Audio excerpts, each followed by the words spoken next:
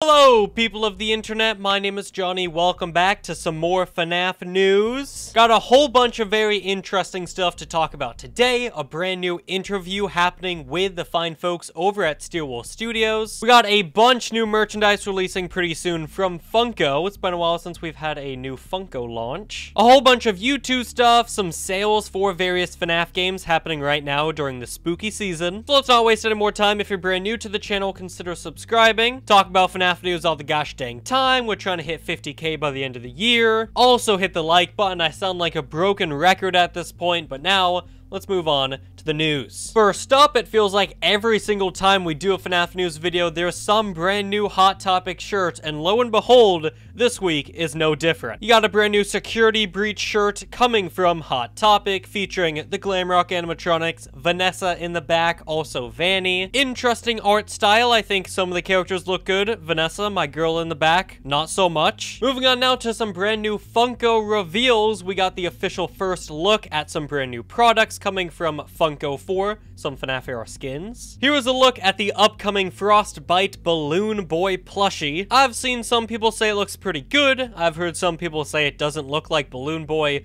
or FNaF affiliated at all, which I agree, but then again, I also think most of Balloon Boy's skins in FNaF AR don't even look like the character, so I can understand where that's coming from. And then we also have our first look at the upcoming Arctic Ballora action figure, and I absolutely love this one. I love the detail on it. I think it looks amazing. Maybe the stage could have been a bit more different, but overall, I think it looks awesome. It's also worth noting right now there's no release date for these guys, but I'd assume they're going to be released around the winter time. And both of them, the plushie of Frostbite Balloon Boy and Arctic Ballora figure, are going to be exclusive to Walmart. Moving on to YouTooz, we got a teaser for the upcoming King of FNaF Markiplier figure from YouTooz the other day. And not long after that teaser, we got the full official reveal of the figure, releasing on the 4th of November. This is what the figure looks like. As you can see, Markiplier has skinned Freddy Fazbear and is wearing his fur as a cloak. I love the art on the box, looks amazing. The figure itself, I'm not too big a fan of, but I don't think it looks horrible. We also got confirmation from YouTooz that a Help Wanted wave is on the way. The wave will include a figure for Dreadbear, Grim Foxy, Glitch Trap, and Shadow Mangle, of all characters. And as a matter of fact, we actually got a teaser for the Shadow Mangle figure. It's just going to be Mangle, but fully painted black, which technically is a character in Help Wanted. They appear in the hard mode for Mangle's vent repair minigame, but it's still just weird that they're doing that character. I can only assume they wanted to have 4 characters, and I don't know. It's just weird that they would do Shadow Mangle. I'm guessing they're going to wait and do a toy wave with Toy Freddy, Toy Bonnie, Toy Chica, and Mangle later on.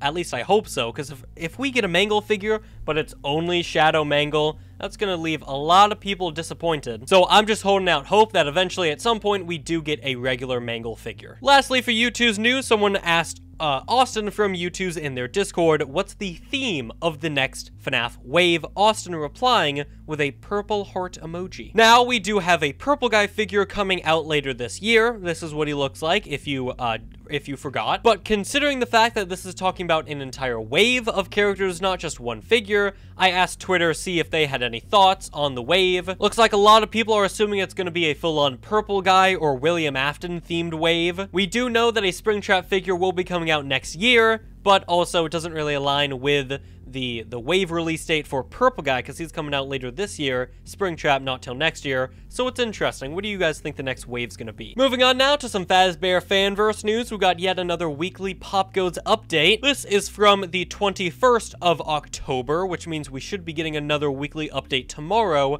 I should probably plan these FNaF news videos better, so I'm not doing them a week before this week's update. I'll figure it out. For the POPGOES Evergreen section, Kane and Garrett are still working on modeling some phone skins for the game, saying we had a phone modeled in maybe 2020 based on a very old television, which we're going to be redesigning and splitting into 2. One super old from the 50s TV with a black and white screen, and then a more recent CRT TV, 90s, 2000s, with a color display. He briefly touches upon some of the brand new characters that him and Alexis have been modeling and designing, announcing that 3 out of the 5 brand new characters have been finished, and that the 4th one should be done around Halloween time. And finally, for Evergreen, Tigera, who is an artist on the game, has finished illustrating 10 lore-focused drawings, and that she'll continue help with blueprints and other documents. The POPGOES Evergreen section touches upon the brand new update. We finalized the latest update and are sorting out finishing touches based on feedback from testers. We found a couple of minor bugs, but it's wrapping up now. We're confident that the update will be available before Halloween. And lastly, for the POPGOES Evergreen weekly update,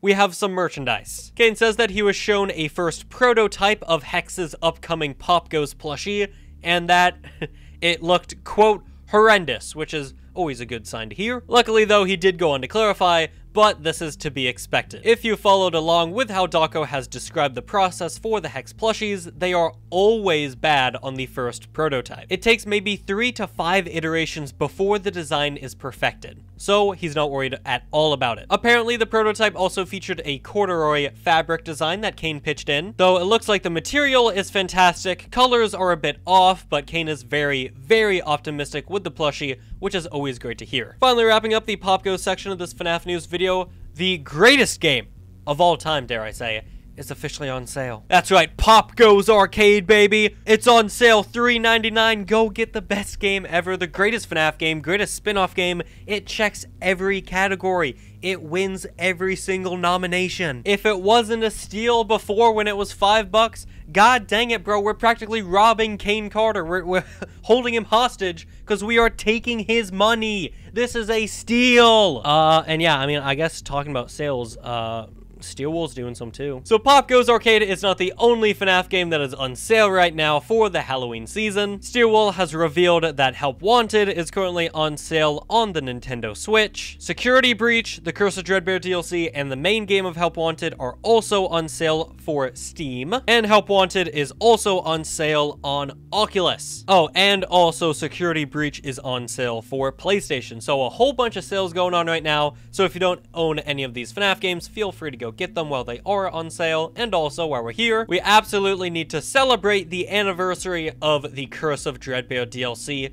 3 years we've had Dreadbear in our lives, and to celebrate the anniversary, Steel will release some spooky gifts for everyone to use from Help Wanted, from the Freddy and Friends on Tour, and also Security Breach. And speaking of Steel Wool, the final topic for today, we're getting yet another interview with the fine folks over at Steel Wool very soon. Because Game Jolt on November 4th, 11 a.m. PT, is going to be interviewing Jason and Brian from Steel Wool Studios, creative director, design director, respectfully, which is going to be very, very interesting. Not quite sure what the question's going to be about. I highly doubt we're going to get any groundbreaking news during this interview, but I thought I'd mention it just so you can keep your eyes out, just in case. And maybe if I'm free that day, we'll do a live reaction to it, but I also have to check out if I'm able to. That's going to be interesting, something to look forward to. And that's going to do it for this FNaF News video. Thank you so much for watching, and I'll see you all on the flip side.